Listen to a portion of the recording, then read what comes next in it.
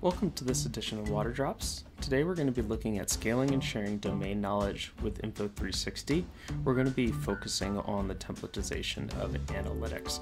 I was really excited about cutting this workflow video because I think this feature within Info360 really allows consultants and municipalities alike to leverage the internal and external industry knowledge, allowing the tools to be in the hands of the experts and allowing that knowledge to get to more people. And so who is this for? I've provided a couple of examples, but really to boil it down, this is for anyone that is performing manual data analysis, having to do manual data downloads and data manipulations, or anyone that's trying to build out their analytics toolbox. So the workflow we're going to be looking at today is creating an analytic, sharing that analytic, and then really adding it to build and access the analytic toolbox. So now that we've gone through the workflow, we'll go ahead and hop into the software. So today we're going to be working in Info360 Insight, and as you can see here, this is what we're trying to get to. This is a place where you can store all the templates for your analytics and really can start building out an analytics toolbox. A place where you can save, store, and share analytics that have been created both within your organization or, in the case of maybe a consultant working with multiple utilities, outside your organization, a way that you can really build this out and try and cut back on having to do a lot of rework. In previous water drops and even in a blog post that recently came out on our One Water blog, if you want to take a look at that, we discussed how to create these analytics and why that's important. But today we're really going to be concentrating on the templatization of those analytics. So now in Info360 Insight, we're going to go to Tools and then Analytic, and this is going to bring up a list of our analytics that we've already created. We're going to go into the Purple Town leak detection, which is the analytic we want to use in order to create the template for our toolbox. When we open the analytic and go to Configure, we're going to see that we have a collection of inputs and outputs that string together.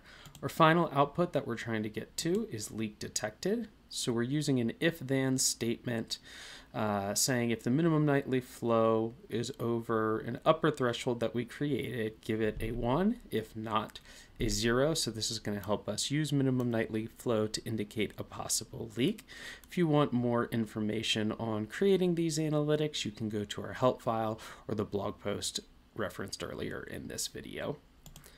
So really the two inputs that we're using to get to that final output is the minimum nightly flow, which comes from our ILI, and the alpha, which is 1.25, using that for our upper threshold. So now we can come over to the dropdown, save as template, and we're going to give this a name.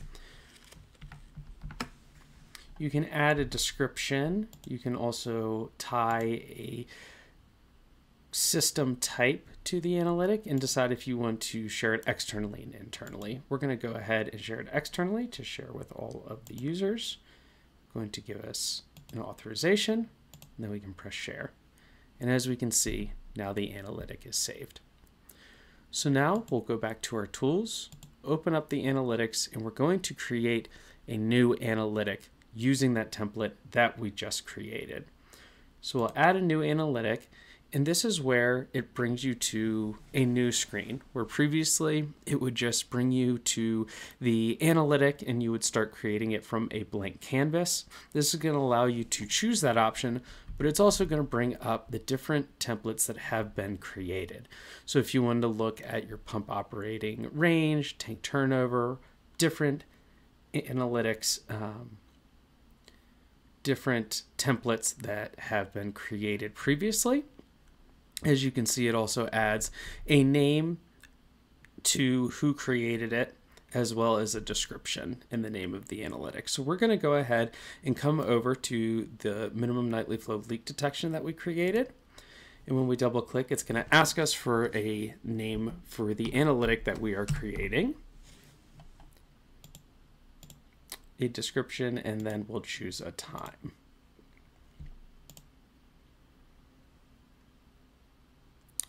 So now, as you can see, it brings us to the analytics screen, but instead of it being blank, it has all of the information that we saw for the previous analytic that was used to create this template.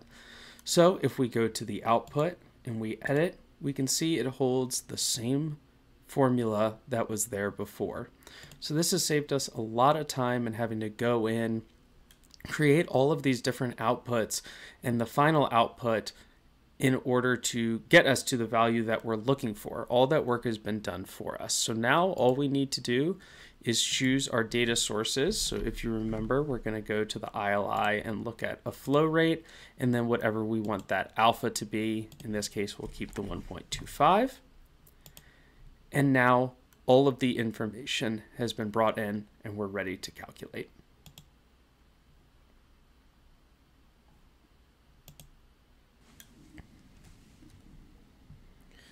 And now that this is done calculating, we can go ahead, zoom into the month and a half we were looking at. And as we can see, the areas where a leak might be detected is where the minimum nightly flow jumps above the threshold that we established. So now, by using the templates in Analytic, we really just had to choose two sections, and this analytic was created for us. We no longer had to go in and type the formula, choose the functions. It was that simple, more of a point and click, just an easier, more efficient way of creating this analytic. Now that we've talked about the workflow and gone through it, I hope you can see some of the benefits. Really the major one being just trying to improve collaboration across teams, internally or externally, really trying to put the tools in the hands of the experts and trying to leverage and build out that industry knowledge. We're really trying to eliminate the need for manual data manipulation, having to re-enter the same equation multiple times, leveraging the ability to have no-code analytics. You're no longer having to have a coding background or a ton of manual calculations in order to pull out these KPIs. We hope you enjoyed this water drops, and we look forward to seeing you next time.